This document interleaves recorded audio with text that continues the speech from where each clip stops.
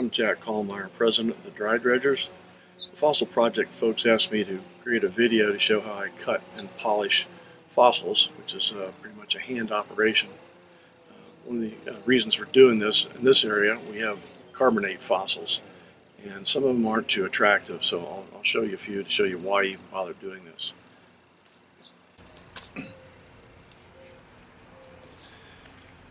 Here we have a bryozoan, a fossil that only a mother could probably love. It's massive, not too attractive. If you want people to come over to see your collection, this is not something you pull out to show them, unless you cut and polish it. And when you do that, you can see the internal structures. Another reason to do it for bryozoans is this is the only way you can positively identify this species to the species level.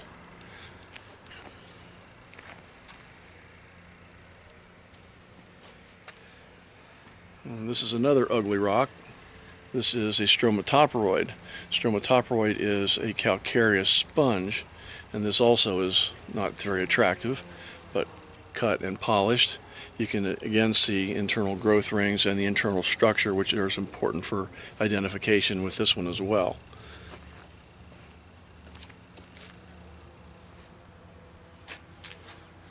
What we're going to work on today are Solenoptera. Solenoptera, this is the exterior of a small one. Solenoptera is classified as a red algae, and also they're not terribly attractive on the outside. On the inside though, they're beautiful. They have a lot of structure that's visible once you cut and polish them, and this one has a story to tell. This little guy here started growth from this point vertically, and then apparently started to sag in the sediments, and as it sagged it tried to right itself and grow up, and finally it fell over and started growing this way with these little buds. So there's a lot of interesting information that can be gained by cutting and polishing.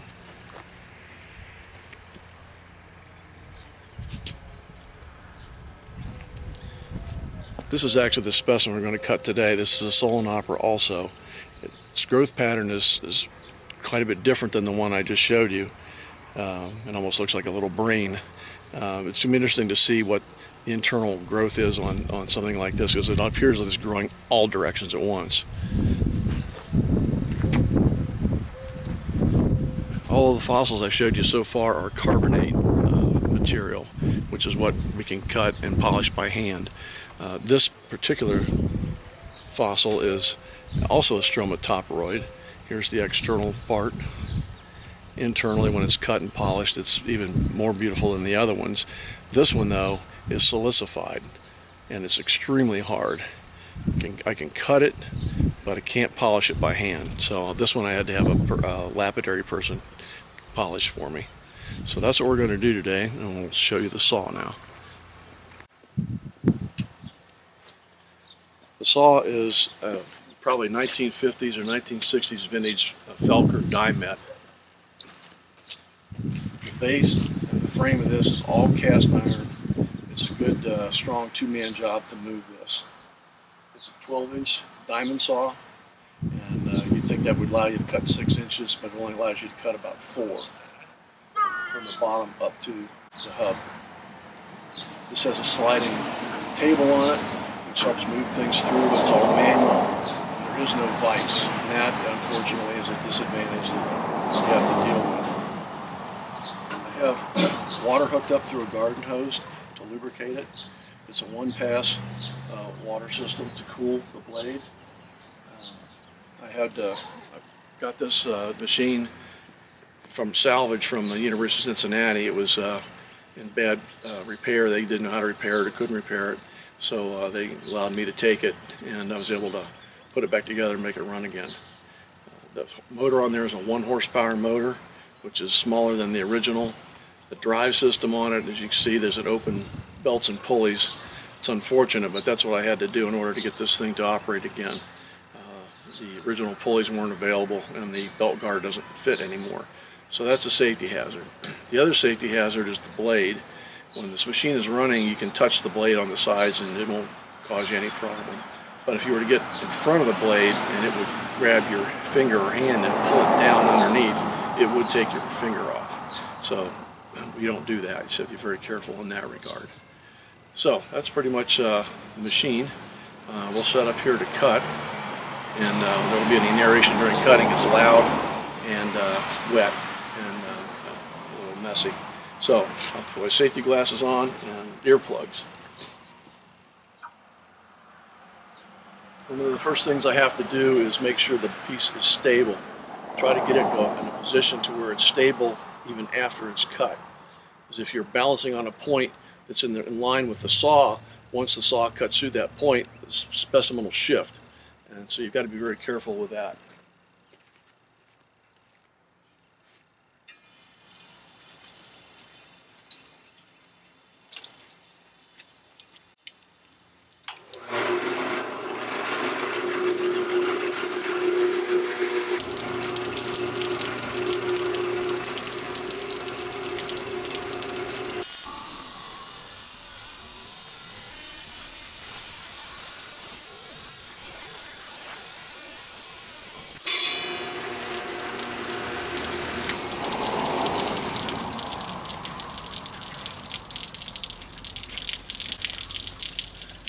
And there's the nice and wet as cut piece. One of the important things when you're cutting is don't overfeed the saw. Don't push it in too hard. Try to make it happen quicker. Even with a 1 horsepower motor with a thicker piece, you can actually stall this unit out. So it looks pretty good right now. That's because it's wet. When it dries off, it'll be just dull, which is why we polish it. And that'll be the next part of our video.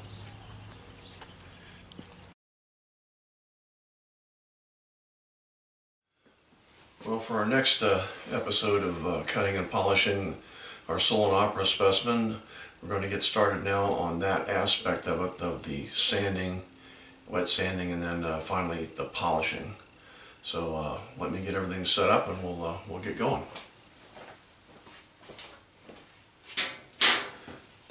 First thing I want to point out is the supplies we're going to use. This is automotive wet dry paper, silicon carbide paper. And that is the grinding media that we're going to use here. And we have a whole stack of different grits. And if you recall, our cut specimen is pretty dull looking at this point. And so we need to get the saw marks out of that. And to do that, the starting paper is 100 grit.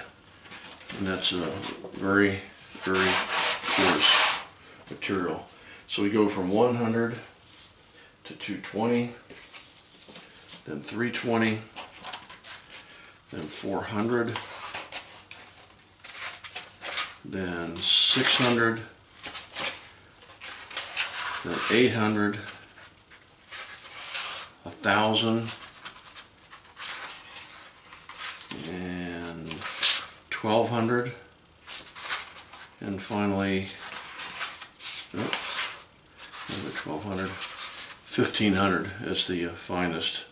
Sometimes you don't have to go this far, but that's what we'll do today. And you can see the difference between that 1,500 and the 100. This is obviously shiny and reflective because it's so coarse, and this looks like flat gray paint. Matter of fact, you can't even feel any grit on it. It's so fine. So that's what we're going to do. And the setup is what I have here in a laundry tub is a piece of 1/2 inch thick Lexan. If it wasn't all dirty from use, it would look clear as window glass. One thing to note is as clear and as flat as it looks, it's not. And it's as flat as you can get without getting plate glass. But when you get to the finer grits of paper, that's when it becomes evident. I've got it supported by another piece of Lexan in the bottom, and I wet the sheets, and I keep the water running all the time because you do need to have some water to wet things down. We'll show you that as we go. With the back of this 100 grit sheet, get it all nice and wet.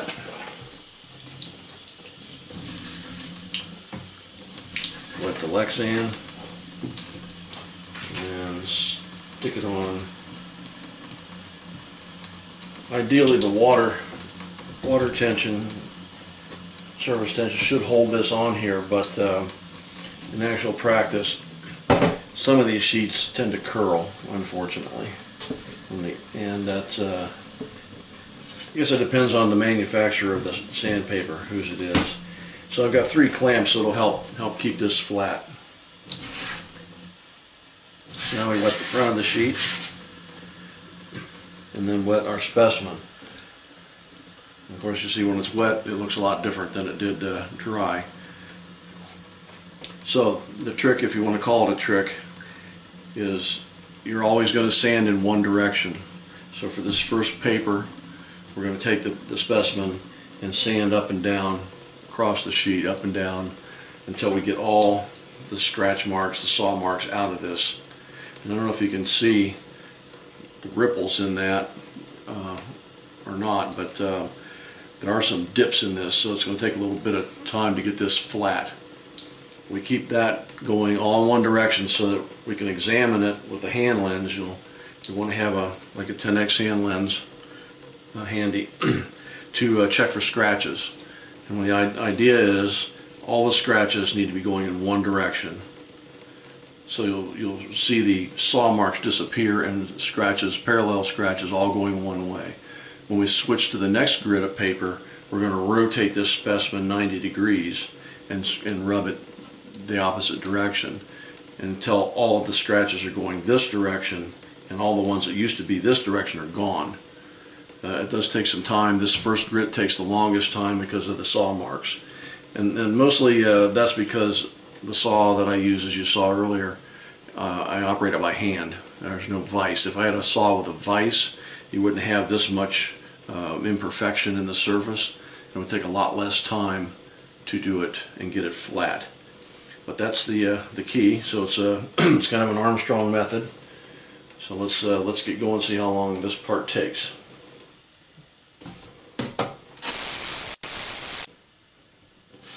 Try to keep the sheet wet. If it gets dry, it could be the grit will load up with the material you're sanding off, and you should be able to see it's kind of a white milky appearance as that calcium carbonate gets ground down. That's what you're seeing here. Now I'm going to take the specimen off and examine it.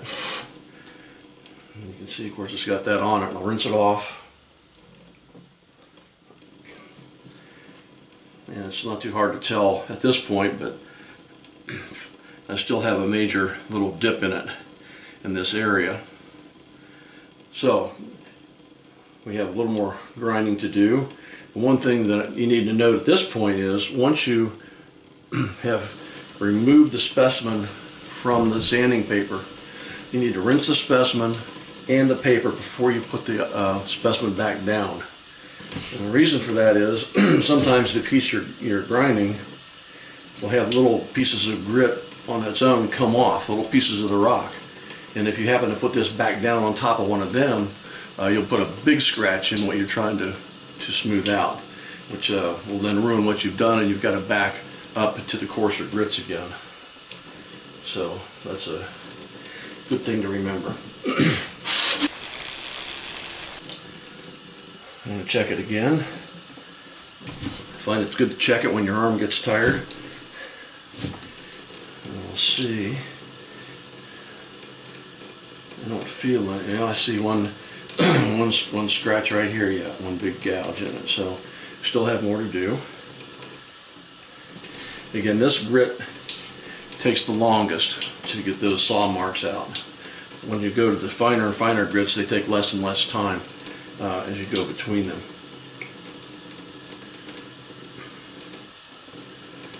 One of the reasons I cut this particular specimen, one of the reasons I cut this particular specimen was its size. Rather than cut a piece this big for this video, I used one smaller because it's going to take less time. The bigger the specimen, the longer this takes. So this size specimen turned out to be somewhat ideal. Another check. Let's see what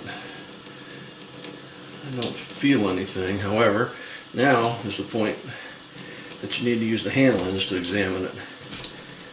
Gotten past the gross imperfections. I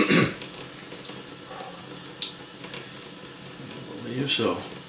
So the scratches should all be going this way, and I know you'll be able to see that on the camera, but we'll check it out here. Got a few going the wrong way still, so we'll give it another little bit of a rub. You'll notice that I'm moving across the paper. That's basically so I don't waste this sheet. I want to use as much of that space as I can.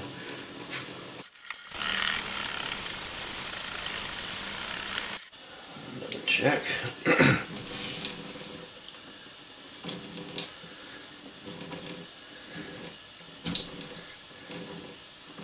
And these sandpaper sheets can be reused over and over and over until they no longer grind off material. Looks good. So now we're going to switch grits to our next, after cleaning that paper off. This paper can be gotten, where I get most of it is at an automotive body shop type supply store, where you would buy, where a body shop would buy paints and sandpaper to work on cars, paint.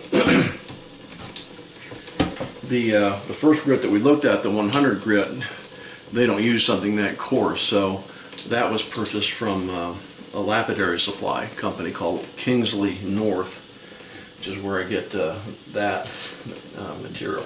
And you can buy most of this paper from them as well. But if you want a local source, you can use automotive supply. The box stores like Lowe's and Home Depot sell this type of paper, but you don't, from my experience, you don't have the selection. Okay, so that first grit, we held the stone this way. So now we're going to rotate it 90 degrees and do all of our grinding perpendicular to that first one.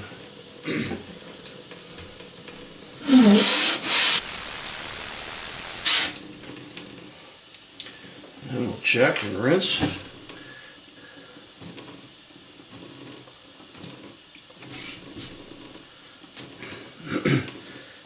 Hopefully you might be able to see this paper is starting to curl right down here. It's an annoyance. So I'll do the check again with the hand lens.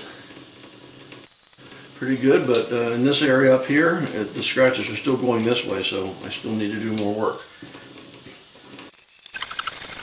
I'm not applying a tremendous amount of pressure at this point. If I push too hard, it's going to start chattering. And you also have to be careful on a piece like this that's narrow in this dimension versus that dimension. When you're running it the direction I'm doing now, it might want to rock, and you don't want that to happen because it'll round off your edges.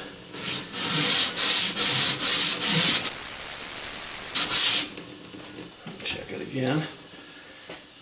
Oh, in case any of you are concerned about the plumbing, in doing this, when you're grinding like this milky material that's coming off is no different than mud. If you're washing some clothes in your washing machine and they had mud on it, this is actually probably finer and will go down the drain with no issues. Alright, looks like we got it. It's important to be particular about this particular stage and check it with the hand lens to make sure those scratches are all going the direction you want them to. As if not, as you go to finer and finer grits, you'll never get the other ones out, the ones that are from the coarser grit. Alright, so now we're to 320. We're still getting but you notice that 220 did not take very long. I can't promise you that it always takes that little amount of time.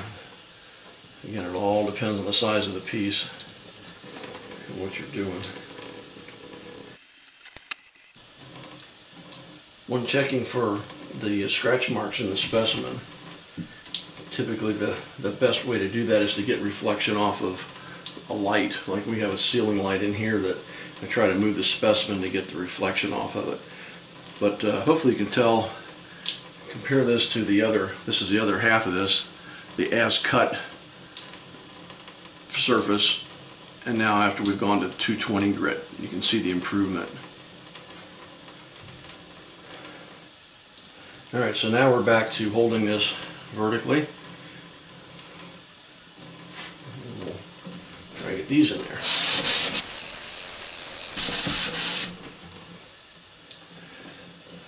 Today I'm only doing this one specimen for the purposes of this video.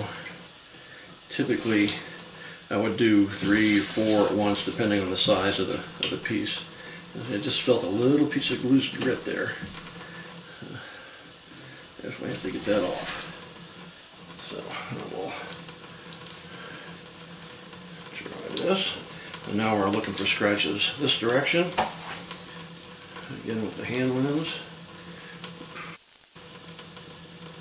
Looks pretty good, but just for fun I'm going to do it one more time. A little bit more. I won't check it after that because it looks pretty good right now.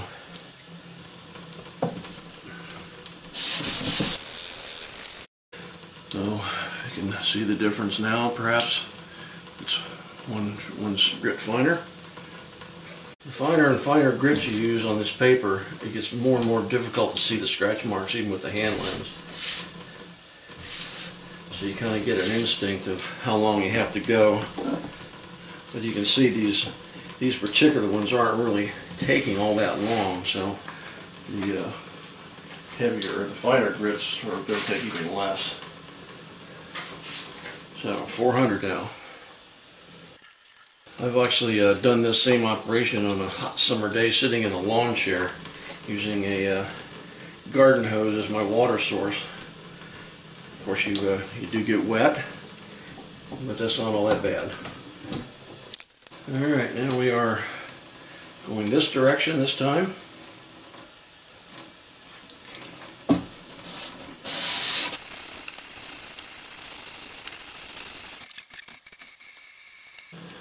Alright, looking for scratches going this way.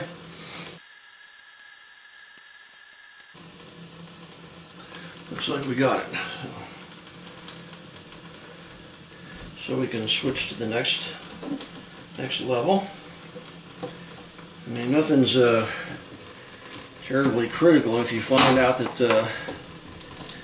you didn't get it all when you check the next time, you can always go back to the previous grit and start over.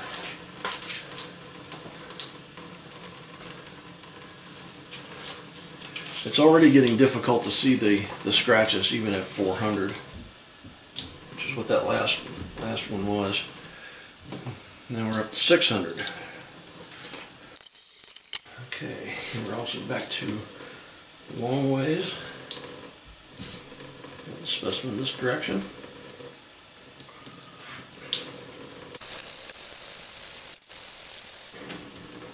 Alright, we'll do a check here.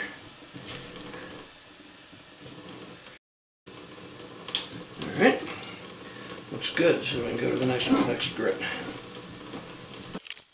which is 800. Now, if I remember where I was, I should be going this way this time. Occasionally I forget which direction I was going. I have to go back and look for the scratch marks again.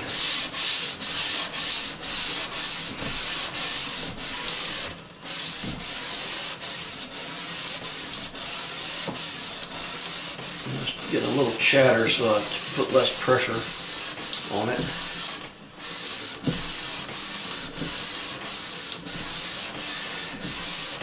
These finer grits are less likely to distort the surface overall, because it's just taking a tiny bit off. Do a quick check here. At this grit, 800 grit, it's almost impossible to see the marks. That's how fine they are. And a little comparison on the as cut versus 800. You might be able to see some little bit of shininess there. And I'm going to switch to 1000. You also have to be sure the Lexan head doesn't have any grit on it, because that'll make a bump in the paper, which will mess up your sanding. Now this fine of paper, 1000 and up, it's very easy to snag the paper with the sharp edge of the specimen, and of course would ruin the paper. So it's one has to be a little bit careful. Again, if you rub your hand on here, it doesn't even feel like it's got any kind of grit to it. Around 90 degrees from that last grinding. Moving this up and down, it feels slick. But you can see that it is actually grinding, because you see the little milkiness coming off. So it's taking material off. Give it a little check here. The only way you can see scratches now is in a really strong light. But perhaps you can pick up some of the reflectivity. And for some applications, that's probably good enough. So we're going to go 1200 next, just to get the ultimate. Okay, now we're 90 degrees. You can see the milkiness of the ground off material. I mentioned earlier that the Lexan is not perfectly flat. When you get to these finer grits, once you've used the paper very much, the little ripples in the Lexan will cause problems in the paper, and you'll have a dark spot where the grit of the paper has been worn off because there's a bump in the Lexan underneath it. But no big deal, you just move around like this. You can still use the paper. And the last paper we're going to use today is 1500. I have gone as high as 2000. Alright, for the last one we're back to this direction.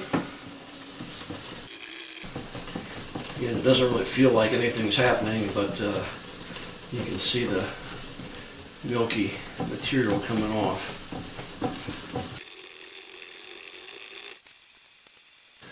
Looks good. The other thing I have to point out at this instance is the dark gray material is matrix that's filled in this organism. The pinker material is the actual fossil, and it is calcite, very fine grain, and that's what we're polishing. These darker gray areas aren't going to shine. They'll be smooth and all that, but they won't shine, and that's just the nature of this beast. So maybe you can see some of the reflectivity there. That's actually pretty good without doing a final polish, which we'll do next. So we'll clean up here and then go to our polishing station and finish this up.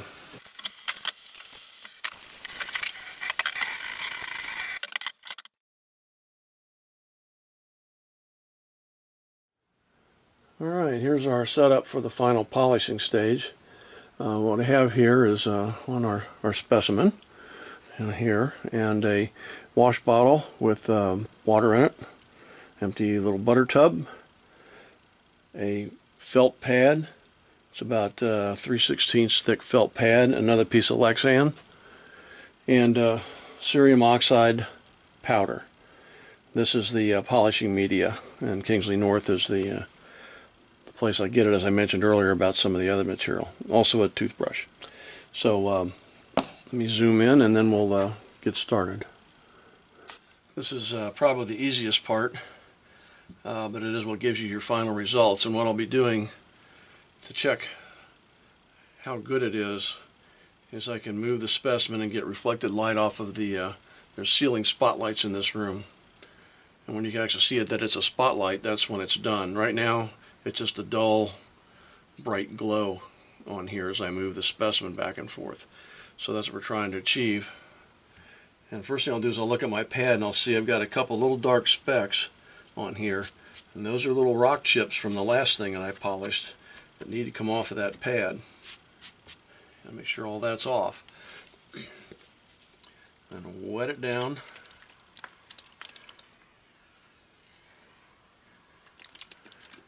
This originally was a white pad. The cerium oxide is this pinkish color, and it's already got a lot of it in it. But each time I polish, I put a little bit more on. There's another little dark speck.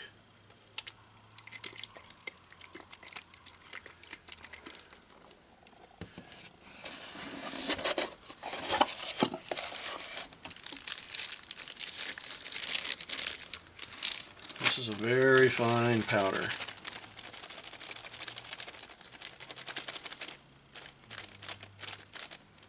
You don't need much.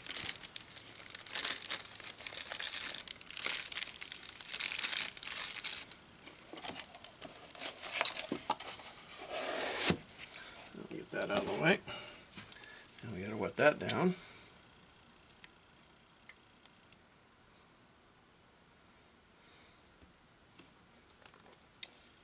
And the other thing we need is our rag.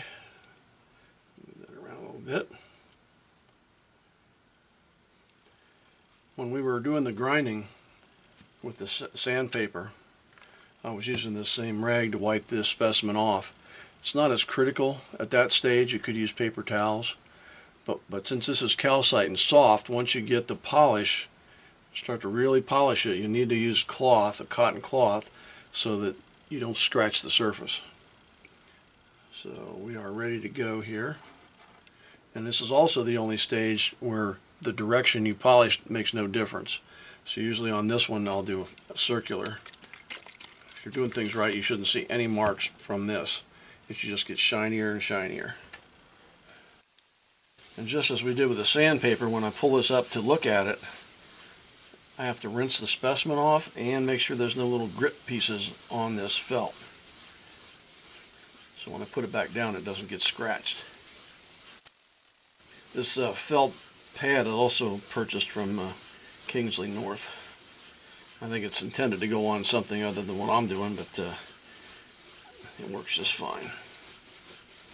So let's see.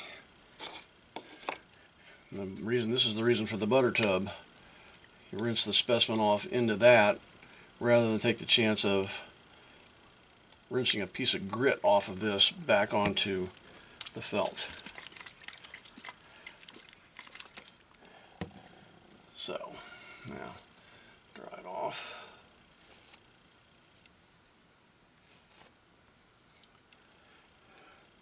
Now I can actually see, when I move it, I can see the spotlight. Now hopefully maybe that'll show up in the video as well. And it didn't take much to get it to that stage at this point. It's because we went to a very fine grit in the sanding part of this process. I'm going to keep doing it because I may be able to get it shinier yet. It's possible. The shininess strictly depends on the density of the calcite. If it's porous, you'll have a nice smooth piece, but you won't get that shine like you can see a light reflected in it. That doesn't mean it's no good. It's some things just will not polish that well. And as you can see, these darker areas, they do not reflect the light like the pinker areas do. So let's just work on this a little more. You can do specimens that have dolomite in them the same way. Dolomite's a little harder than calcite, but silicates you will not be able to do by this method. Yes, that's even shinier than the first time around, because I can now see the light bulb in the fixture. Before I could just see the fixture reflected in that and